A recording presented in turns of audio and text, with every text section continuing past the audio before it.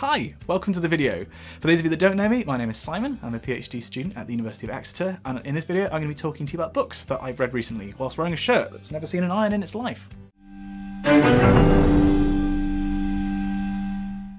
In this video I'm going to be talking about Infinitesimal by Amir Alexander, Consider Phlebas by Ian M. Banks, What If by Randall Munroe, and Longitude by Dava Sobel. Links to the Amazon pages for all of these books are down there in the description, though where you can, please do try and buy books from your local bookshop, because they're really worth supporting. I've also reviewed all of the books I've talked about in this video on Goodreads. I have a Goodreads profile, which I'll again link down there. I don't understand Goodreads particularly, but if you'd like to follow or friend me, you can do those things, and I'll accept whatever. So yeah, you can see what I'm reading and my crude attempts at book reviews there. First up is Infinitesimal. This is a book about, well, ostensibly it's a book about a mathematical idea, which is the idea that you can take a curve, any curve, and you can break it down into an infinite number of infinitely small straight lines.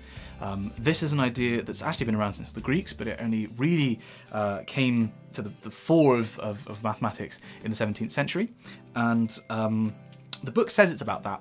Really, I think, the book is about authoritarianism in the 17th century. It's split into two. The first half of the book, Ish, is set in Italy, and it looks at how the authorities in Italy, in particular the Catholic Church, responded to this idea. And the second half of the book, Ish, the first half is actually quite a bit longer, is set in England, and it's to do with how the state responded to the idea. Now, while that seems like quite a small remit for a book and maybe a little bit boring, this ties into an awful lot of themes that go way, way further into the future. The outcome of, well, we know what the outcome was. We know that Italy, after the 17th century, didn't produce any great mathematicians. Sorry, I've realised that maybe a lot of you don't know that. While England then went on to produce some of the greatest minds in human history, like Isaac Newton, and the book links it, really, the outcome of those two nations responding to this idea in two different ways, depending on the degree of authoritarianism in those countries, to the fact that Britain went into the Industrial Revolution and then enjoyed an empire, whereas Italy didn't and lagged behind the rest of Northern Europe for quite some time. Sorry, Northwestern Europe, really.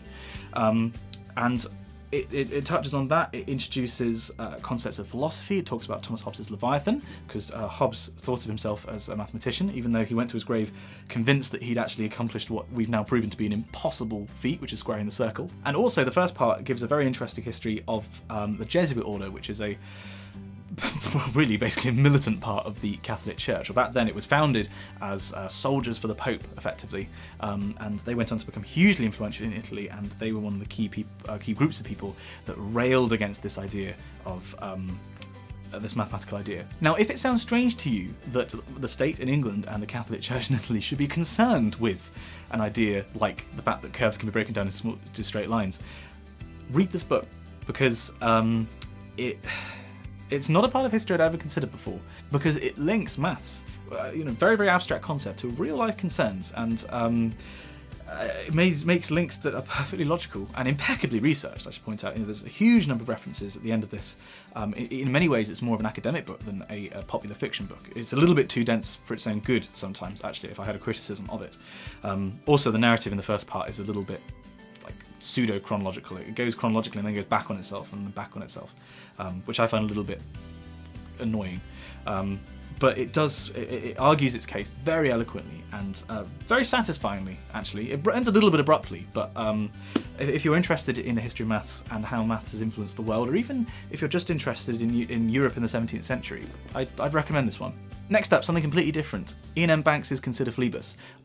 This is the first book in the Culture series of novels by Banks, and it's the first book of that series that I've read. It's actually the first book of this real genre, like hard sci-fi, that I've read. And it took me a long time to get into it, I'll definitely say that. Similarly to Infinitesimal, it can be quite dense. In fact, somebody commented on a video where I talked about this before, about the fact that they struggle to read Ian Banks because his imagination is so vivid, you have to sit and think for a bit about what he's actually talking about.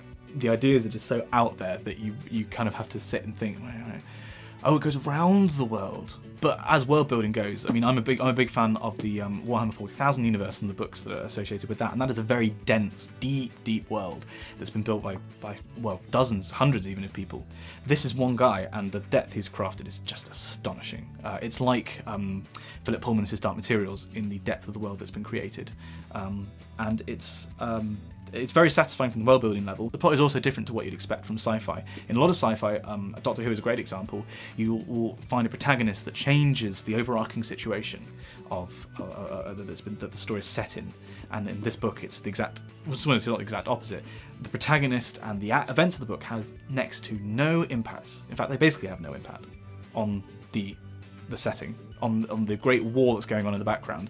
The small events of this book, and they really are quite small, don't have any impact, and I found that quite refreshing. Mostly this is about personal interactions and introducing this amazing world of the culture, which is like a communist utopia in the far future, where machines are far more intelligent than people and have rights associated with them, and contrasting that with a very warlike theocracy of an alien race. And the character's viewpoint, or well, the main character at least, viewpoint, changing on the two sides as the book goes on. The prose, incidentally, is really quite lovely. It's not beautiful in a lyrical sense, but every now and again a sentence just catches you, and I really love that. I'm not quite sure who I'd recommend it to. If you're into sci-fi and you haven't read it, definitely read it. If, like me, you find ideas of machine consciousness interesting, I can also recommend this. Also, if you like quite pulpy sci-fi, dip your toe in this and see what you make of it, because based on this I'm going to give some of his other books a go, I think. Maybe not quite yet, because I've got a lot on my to-read list as it is, but I enjoyed it, though I will warn that it is, yeah, quite dense. Next up, something completely different again, What If by Randall Munroe. I'm not going to spend too long talking about this. This is a collection of Randall Munroe's responses to his fantastic blog, What If, which is online, you can read it for free. This is just a collection, and I think a few extra ones as well, in print form. If you like problem solving, basically if you're thinking of going to uni to do a science subject, or if you're at uni doing a science subject, goodness sake, read this book. And in particular, if you're preparing for Oxford physics interviews or Cambridge Natural Sciences, in fact, generally Oxbridge science interviews, read this, because the questions aren't the important thing. How he tackles the questions, the process by which he attacks a problem, is exactly what they're looking for in interviews. And it's also an awful lot of fun. Like an example question: from what height would you need to drop a steak for it to be cooked when it hit the ground? Now that's a question that will have no practical impact on your life whatsoever, but the process by which he answers it is fantastic. So yeah, if you're a scientist, or if you're geeky and like solving problems, give this one a read. Next and last for this video, Longitude by Dava Sobel. This is a really wee little book. Look, it's like 170 pages long, and it is about the creation, I've still got my bookmark in there, it's a train ticket. It is about the creation and invention of the first maritime clocks. So basically determining latitude, so the distance from the north you are from the North Pole, downwards if you like, is easy. You can do that by looking at the stars. Anybody who was at sea could do that very easily. But longitude is more difficult. There was no easy way to determine your longitude up until the events of this book, which takes place in the 18th century. And that was a big problem. People would crash and die all the time. And there were two techniques which people came up with to determine longitude. One was to set a clock to London time and then to observe where you were what the noon was. And then the difference in time between your clock and your observation gave you how far east or west you were.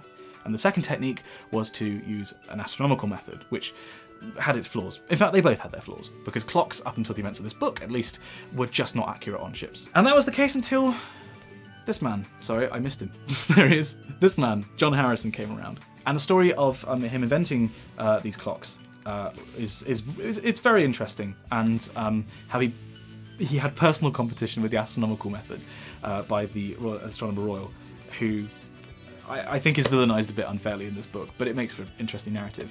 Basically, this is, yeah, it's very light, it's frothy, it is not an academic text, it is very easy to read, very short chapters, only about 10 pages, so it's ideal to read before bed, which is how I read a lot of it. In fact, I read about half of it fully on the way to go and see the clocks that Harrison made, which are at the Royal Observatory in Greenwich, which is a lovely place.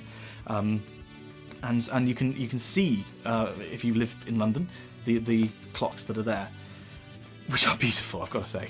It's a little inconsequential, it doesn't really stick with you that much after. You don't get the impression of reading anything particularly profound, but it's enjoyable. If you're after just something kind of light to read in bed, then give this one a go. And that's all I have for you in this video. The schedule for this video series is basically going to be determined by how fast I read stuff. This represents about 5 weeks of reading, I think. I've been reading quite a lot recently, and it depends on how much time I have from my PhD and if I have good stuff to read and I feel inclined to read it. In the next video, I'm currently finishing off Game of Thrones. I'm on book 6 and I've got book 7 just by my bedside table. So hopefully, next video I will have burned through the next, oh god, about 1,000 pages, and I'll do a sort of series review of the whole thing.